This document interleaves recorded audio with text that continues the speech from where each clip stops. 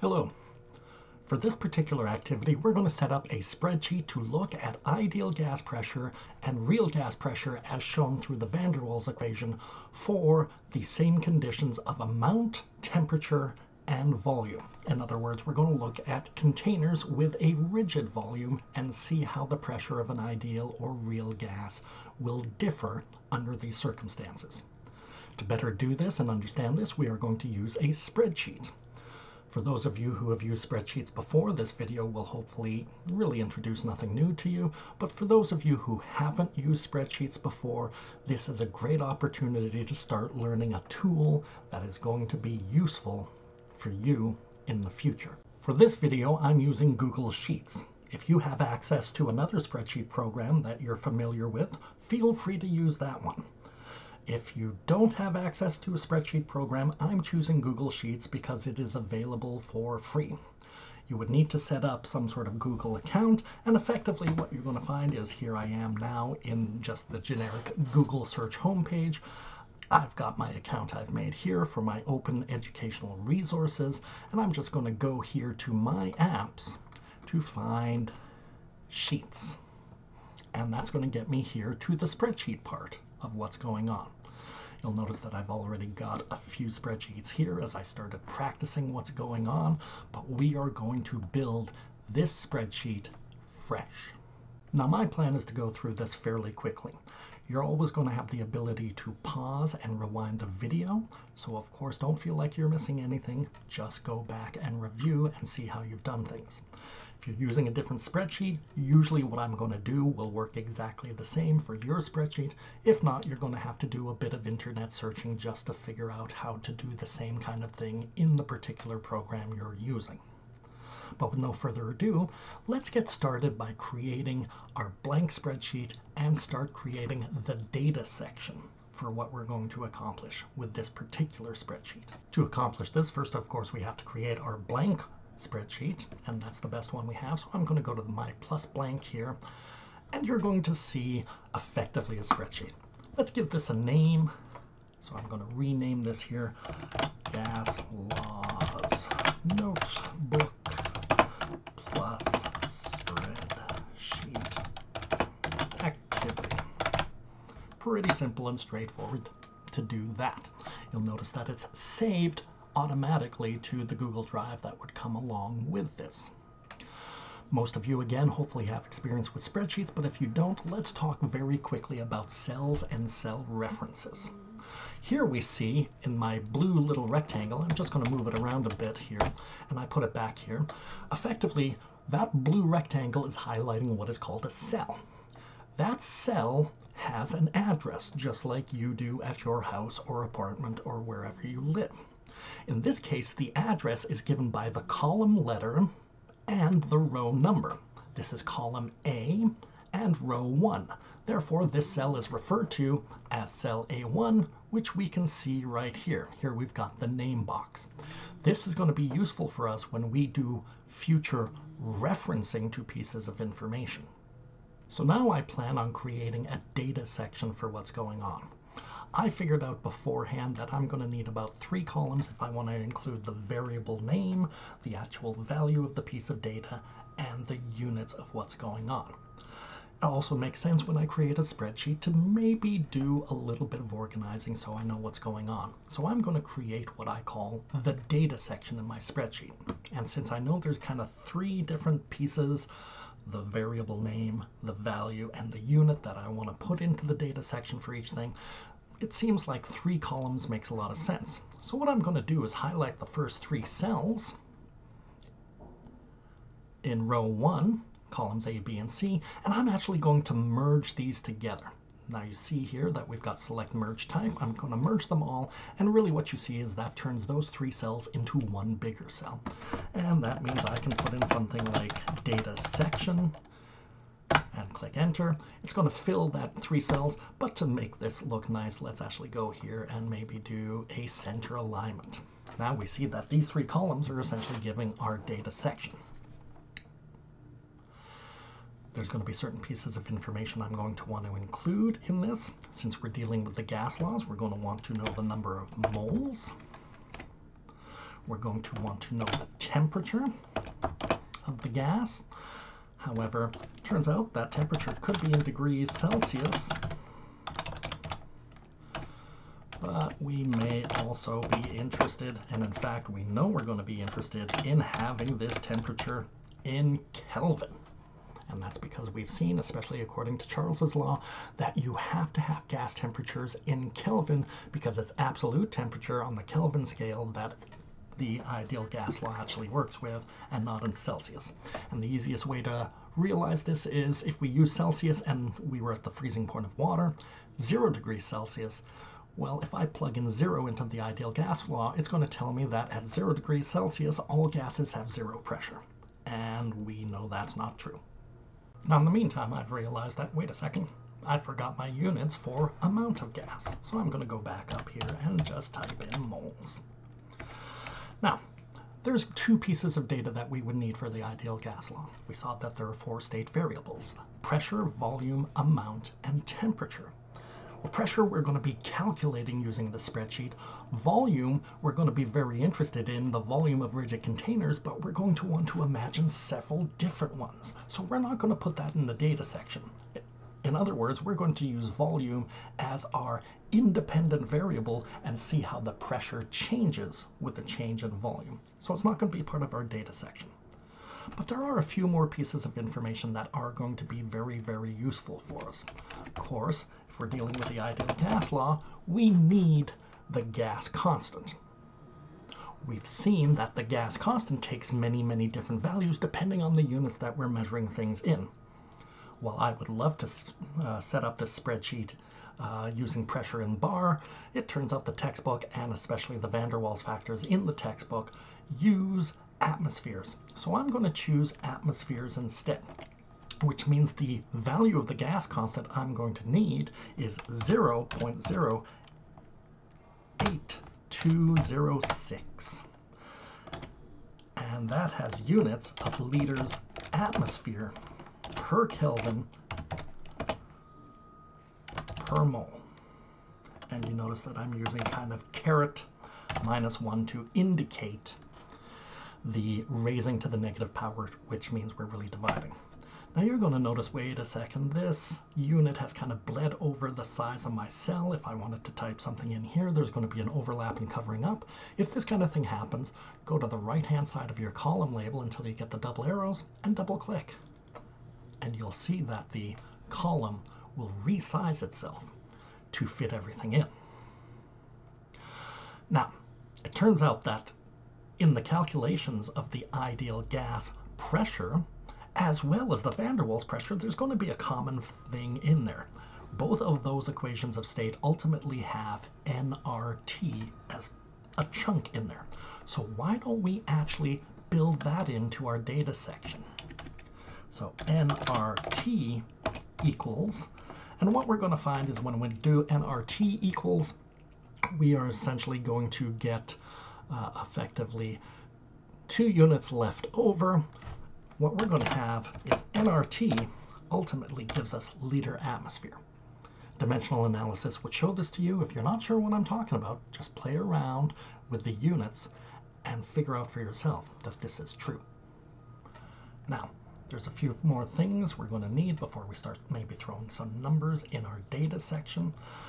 In this particular case, since we're going to be using the van der Waals equation of state, we're going to need data for the van der Waals, essentially, attraction, intermolecular force of attraction factor, A, and the excluded volume factor, B, for whatever particular gas we're interested in. So why don't we just build in a section for those?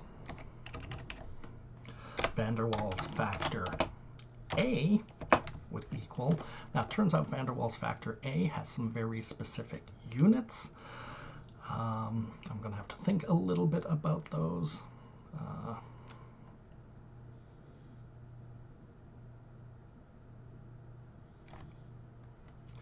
And in fact, it shouldn't be that hard. So it's A times n squared over v squared, which means I'm going to need A to have units of v squared over n squared. In other words, the units are going to be liters squared per mole. squared. And then we're going to have a van der Waals factor B. That's again the excluded volume, and effectively that's going to be liters per mole. And with that in mind, I've forgotten one unit in here because we have to see how the pressure is affected by the actual attractive intermolecular forces. So I forgot that there's going to be a unit of bar here as well. So it's bar liters squared per mole squared. And luckily you see that it's relatively easy to fix that mistake.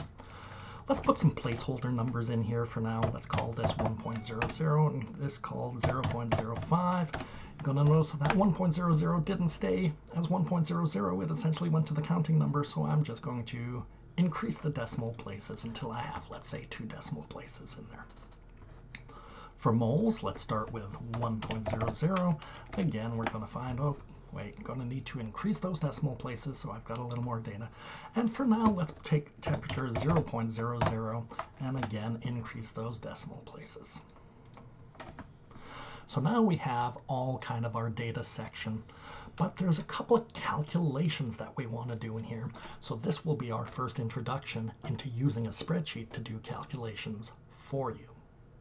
So let's do our first simple calculation, which is going to be the conversion of our temperature from degrees Celsius into Kelvin. Now we know the conversion factor for that is you take any temperature in degrees Celsius and you add 273.15 to that to give the same temperature on the Kelvin scale. So let's do that. In other words, here, when we want our temperature in Kelvin, this is actually a calculation we're going to do. And that calculation is, and usually when we do calculations, we're going to start with the equal sign. And what it's going to equal, in this case, is the 273.15 that we add to the temperature in degrees Celsius. Now, we've already got that temperature in degrees Celsius in cell B4. So what I'm going to do is click on cell B4, and what you notice is that we actually see that propagate into our formula. In other words, what we have is potentially a changeable calculation for us. If I change the temperature in B4, I should see the temperature in B5 change as a result. In other words, it recalculates upon change. So when I press enter here, of course we see 0 degrees Celsius is 273.15 Kelvin, but if I was interested in the temperature being 25 degrees Celsius, well, if I change this to 25 and enter, you notice that now my Kelvin temperature has changed as well, because we've referred to the address and the piece of information which can change, and that's going to update our new calculated value. This is the main purpose of a spreadsheet, is to help redo things and see how things change for you. Using the same idea, we can do the same for our nRT calculation. In this case, it's going to be the number of moles, which is in cell B3, times, our gas constant R, which is in cell B7, times our temperature in Kelvin, which is B5. So if I were to change any of these values, this calculated value of nRT is going to change, just like we saw that the converted Kelvin temperature changes when we change the degrees Celsius. I press enter, and what I get here is 24.46. Now let's just check to see if we did this calculation correctly. I'm going to change my temperature back to 0 degrees Celsius, and now we're talking about the idea that at 0 degrees Celsius, and if we pretended we were at a pressure of 1 atmosphere, this is standard temperature and pressure, and we've seen the molar volume of the gas at that set of conditions is about 22.4 liters. Well, here we have 22.4, so again, this is liter atmosphere, but if we multiply by 1 atmosphere, you're going to see that we get 22.4. So this gives me a sense that our calculation has been done correctly. Again, if I change the temperature, we are going to find that that changes. If I change the number of moles, we're going to find that nRT now changes. And this, again, is the power of the spreadsheet for us. But before we move on, let's change these back.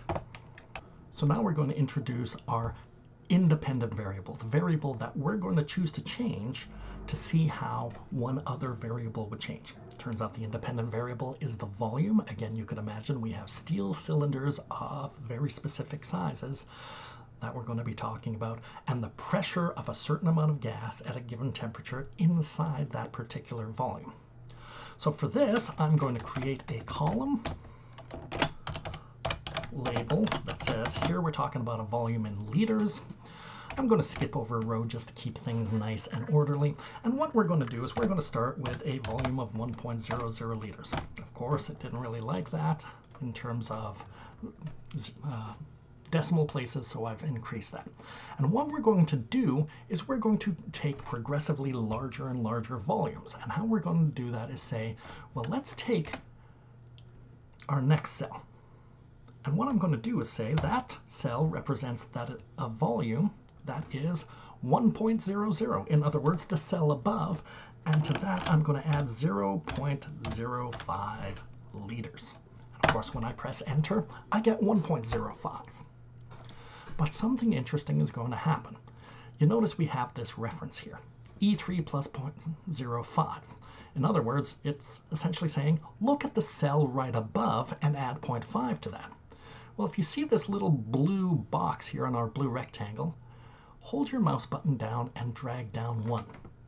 And what do you notice if I actually look on that cell is that's now become E4 plus 0.05. As we drag down in the spreadsheet, it will automatically change the row number of the reference unless you tell it not to. So effectively, what we've done is create an equation that says add 0.05 to the cell above.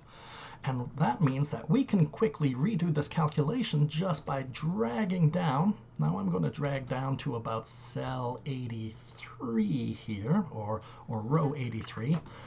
Whoops, I missed one. And here we go. Because really what I'm interested in is we're going to look at cylinder volumes from 1 liter to 5 liter and see how the pressure changes or is different between the ideal and real gas for this particular set of conditions. But now you see one of the real utilities of a spreadsheet. Instead of having to do each one of those calculations by hand and typing that all in, they've built it in such a way that it's going to do it for us. Now, before we worry about the gas pressures, since part of what I want you to figure out in this particular activity is the contributions of the attractive and repulsive intermolecular forces to how a real gas pressure is different from the ideal gas pressure, what I'm going to do is build in 2 columns where we calculate kind of the individual pieces of the van der Waals equation. That is namely what I'm going to do, and perhaps what I'll do is I'll merge these 2 cells and talk about the IMFs. And again, I might want to just put this central so that looks nice. And I'm going to do attractive and repulsive. And again, what I might want to do just to make things look nice is to center those. Now, we've seen in the van der Waals equation, there's effectively the 2 contributions, the attractive part that modifies the ideal gas pressure, and the repulsive part, which modifies the ideal gas pressure. That attractive part effectively is the negative of the van der Waals factor A multiplied by the number of moles squared divided by the volume squared.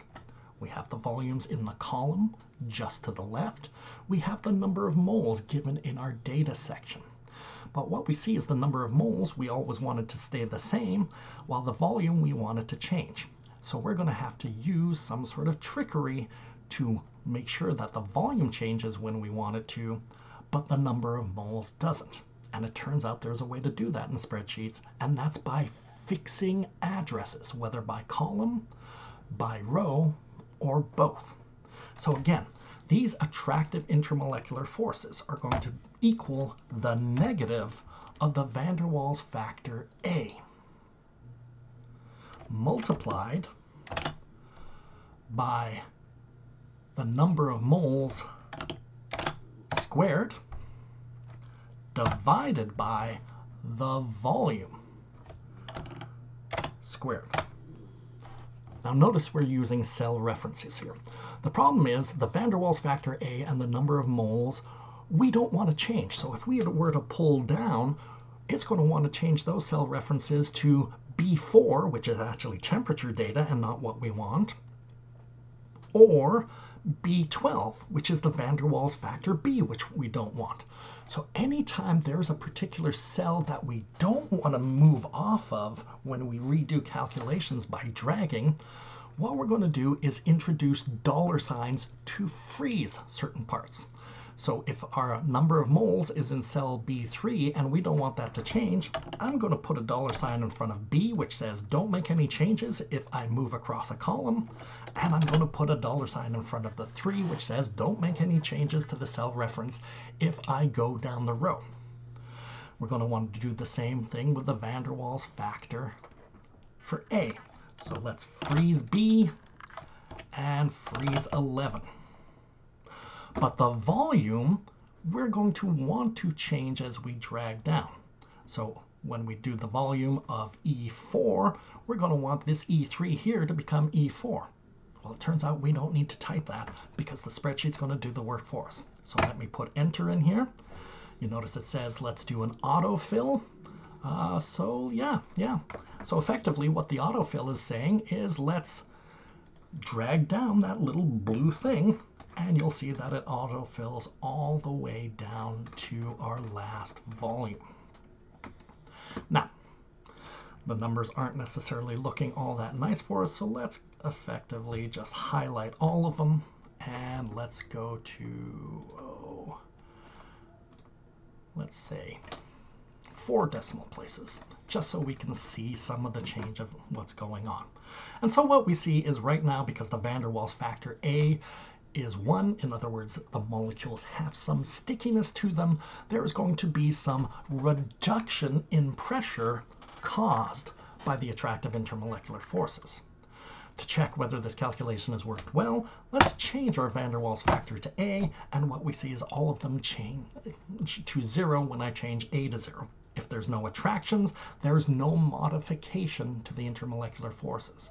So that seems to be doing okay. I'm going to change this back to 1. Let's do the same for the repulsive intermolecular forces.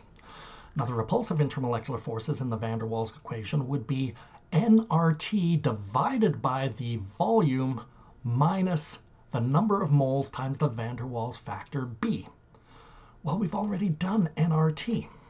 So here's our nRT, but again, we're not going to want to change that when we start moving calculations around, so let's fix our cell reference. In other words, nRT is always going to stay right there, and then we're going to take this nRT, we're going to divide it by the number of, we're going to divide it by the volume here, which is something we will want to change, so we're not going to freeze any variables, minus the number of moles times the van der Waals factor B.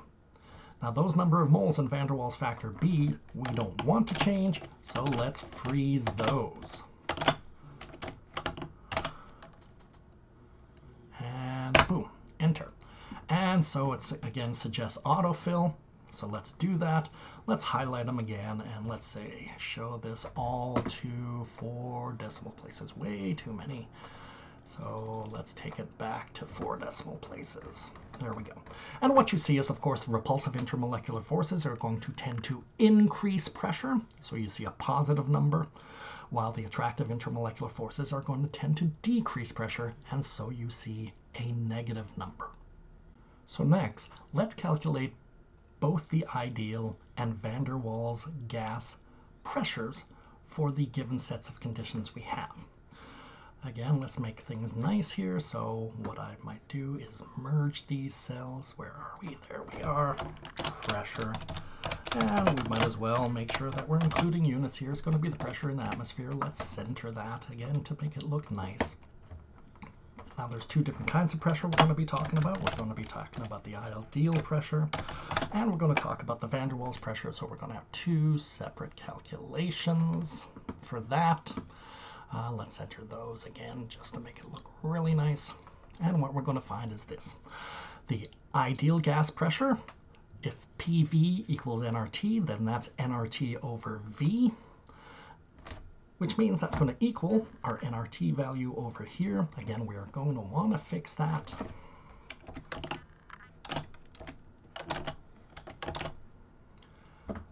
And we're going to divide this by the volume. Now that we are going to want to change, so we're not going to fix that.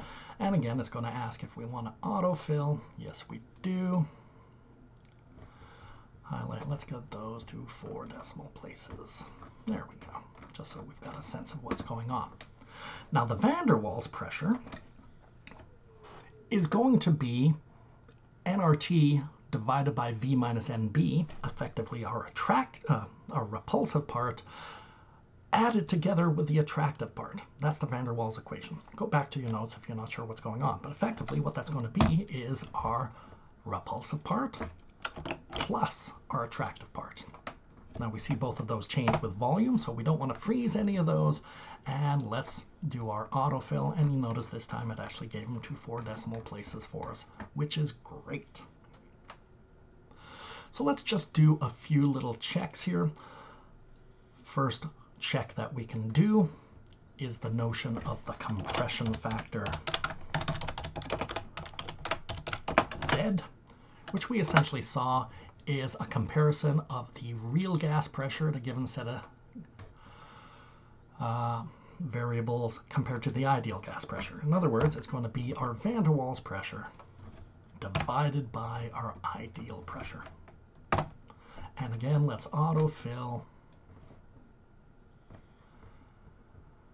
Let's take it down to 4 decimal places. And what you notice is, wow, we're pretty close to 1 right now, but not exactly 1. Great way to check whether things are going fine. Let's take our van der Waals factors both down to 0. There are no attractions and there are no repulsions. Oops, no decimal places there.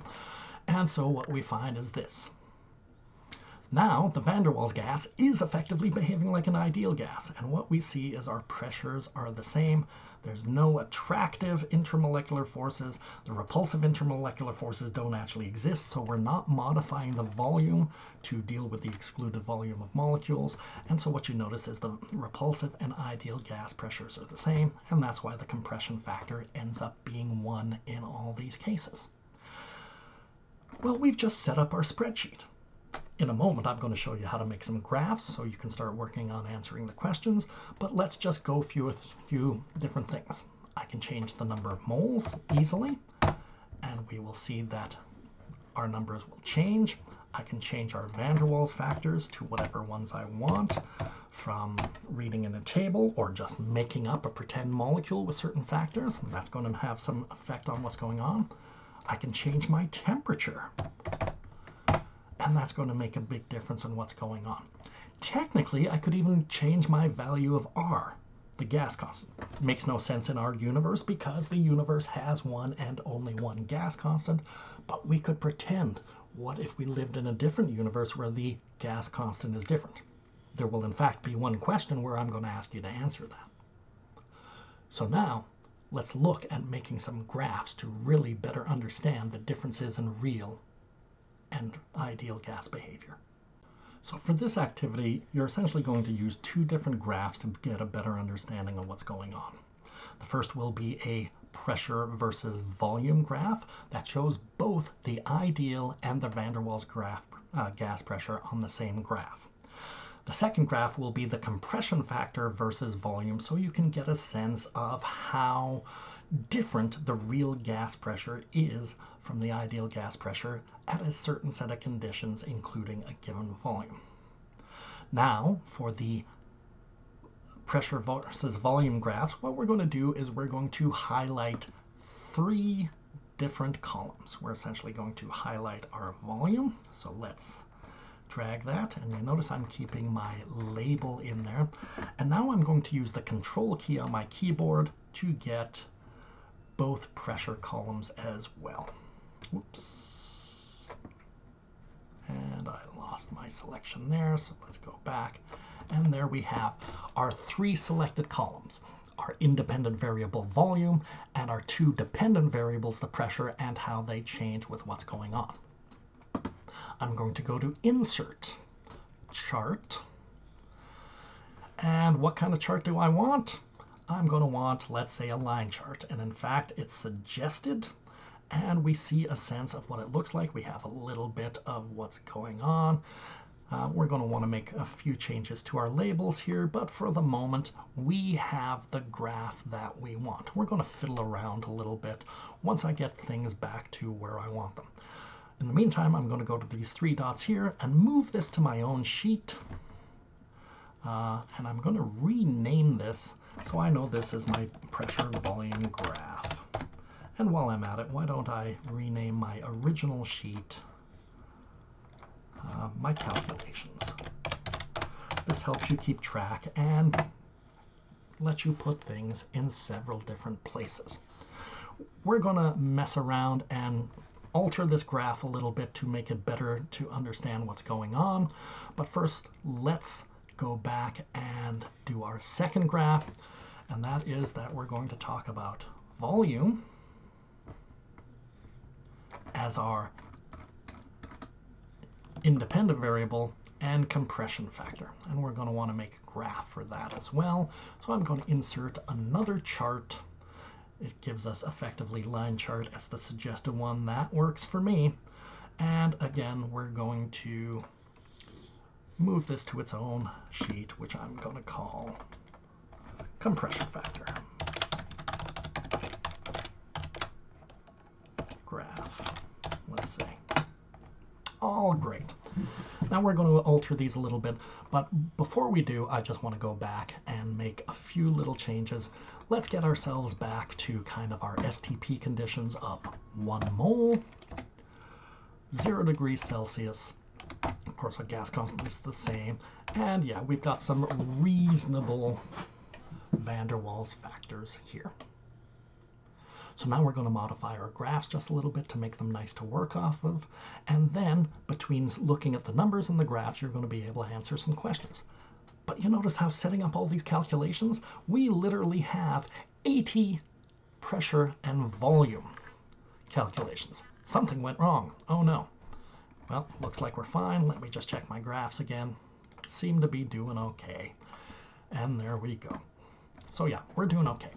So let's move in to just making those graphs look a little nicer for what we're going to be doing. Because you're going to want to show some screenshots of these graphs and maybe some of this data as part of answering your notebook questions.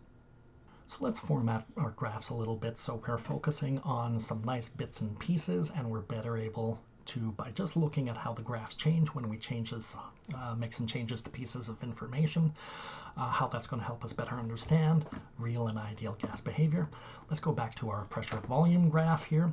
You notice our bounds are from 1 to 5 here. It's not really showing that last bound, so let's double click here. We're going to see our horizontal axis. It has the right situation of volume in liters, log scale, slant labels from source data. It seems like we're going okay, but let's maybe put in a few minor ticks and grid lines in here just so we've got a better sense of what's going on. And yeah, so we've got a few more things there. And you'll notice that here we have the pressure. We don't really have a label for it, but we could set our minimum and maximum values. Right now I feel we're doing pretty good with that. So let's just make some slight changes here. Let's go to our title. It's actually the ideal and van der Waals gas pressure in atmosphere versus rigid container volume in liters. And now we've got a very good sense of what this graph is actually showing us. A good title can make all the difference. Now we do want to have our legend. We've got the ideal and van der Waals pressure. It would really be nice to see our vertical axis have a label on it. I seem to find no label here, and that happens to be how we did things. I'm not going to worry too much about it, especially if you put a good label in there. So yeah, we've now formatted this graph to give us a little bit better. Let's maybe throw in some minor and major grid lines and ticks in here as well, so we can get some really good sense of how things are going. So yeah, this is our graph modified a bit to hopefully better show us what's going on. Let's do the same for our compression factor graph. Now here you're going to notice that right now we've got a blue line effectively around 1. What this means is that our ideal gas and our van der Waals gas at these particular sets of conditions are behaving almost identically. When the compression factor is near 1, that's your real gas behaving next to ideal. So this graph is going to show us some interesting stuff. But you notice there's a lot of dead space here that we're probably not going to want, so we might want to change our graph to show us from a range of, let's say, 0.750 for the compression factor to 1.250. So I'm going to double click here. Let's change our minimum value to 0.75, our maximum value to 1.25. And of course, we're going to want maybe some more major and minor grid lines in here. Now, what would be really useful is if we had a 1 on here, since we know that's a special number. So let's maybe just change these a little bit from 0.75 to 0.70, and let's say 0.30. Does that give us a 1 in here? Yes, it does. And that's going to be really helpful for us. So now we see a good sense. We see our volume scale again is fine. It would really be nice to see that last number, but let's maybe get in some more grid lines and ticks just so we can see what's on the go a little better there. So at this point you should have a spreadsheet that looks like mine, both in terms of the graphs and the numbers. You can see my numbers right here. 1 mole, 0 degrees Celsius, my value of R, my nRT, here we go. If you're getting numbers that are wildly different, you're going to need to check what's going on because there's a mistake somewhere. Again, there are certain ways to help you check. If we change our van der Waals factors to 0, you're going to find that, of course, our compression factor should always become 1. If it doesn't, there's an error in your calculation somewhere. So do little things to play around just to see if everything is going to work out the way you want it. In the meantime, I'm going to leave them at here for you to check. But now you've built a spreadsheet that is going to help you do this assignment or this activity. Look at the questions, make the changes in your spreadsheet, usually in the data section, and see how the graphs change. You're going to want to use screenshots and pictures of your graphs to make your case. So effectively, if it's like, if I change the number of moles from 1 mole to 4 moles, show me the graph with 1 mole and the graph with 4 moles, and then talk about what's changed in terms of the difference of van der Waals and ideal gas pressure and the compression factor in that new set of conditions. So you're all ready to do a spreadsheet activity on gases. Good luck.